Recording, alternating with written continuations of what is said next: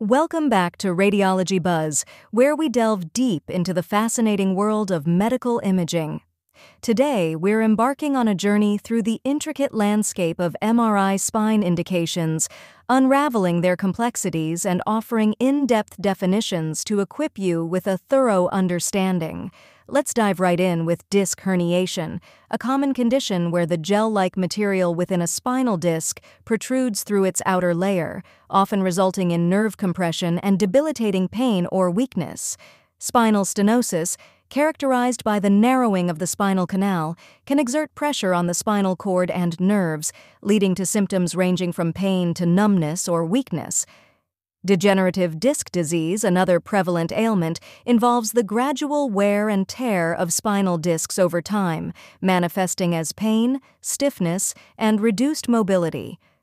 Spondylolisthesis, a condition where a vertebra slips out of place, can compress spinal nerves, resulting in pain or weakness. Now, let's explore the realm of tumors. Spinal tumors, whether benign or malignant, can cause a myriad of neurological symptoms depending on their location and size. Infections such as discitis or osteomyelitis can wreak havoc on the spine, leading to inflammation, pain, and in severe cases, structural damage if left untreated. Ankylosing spondylitis, a form of inflammatory arthritis, affects the spine and sacroiliac joints, resulting in stiffness, pain, and potentially fusion of vertebrae. Trauma, whether fractures or ligamentous injuries, can cause pain, instability, and even spinal cord injury depending on their severity.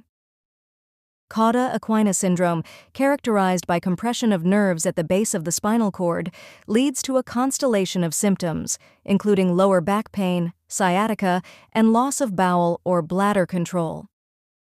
Myelopathy encompasses various conditions affecting the spinal cord, resulting in weakness, numbness, or difficulty walking.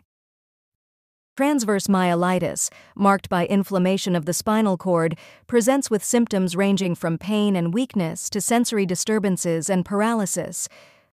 Multiple sclerosis, an autoimmune disease, affects the central nervous system, including the spinal cord, leading to fatigue, numbness, weakness, and coordination issues. Synovial cysts, developing near facet joints, can cause back pain and sciatica by compressing nearby nerves.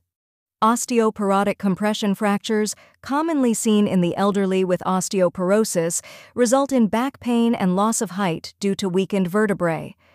Spinal cord infarction, caused by blockage of blood supply, leads to sudden and severe neurological deficits due to tissue damage.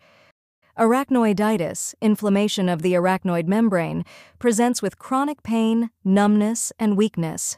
Sacroiliitis, inflammation of sacroiliac joints, often accompanies conditions like ankylosing spondylitis, causing lower back and buttock pain.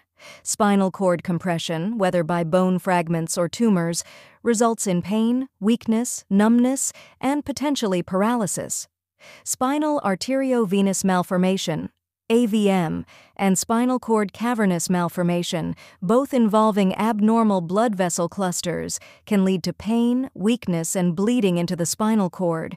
Spinal cord cysts and syrinx, fluid-filled sacs or cavities within the spinal cord, cause pain, weakness, and various neurological deficits.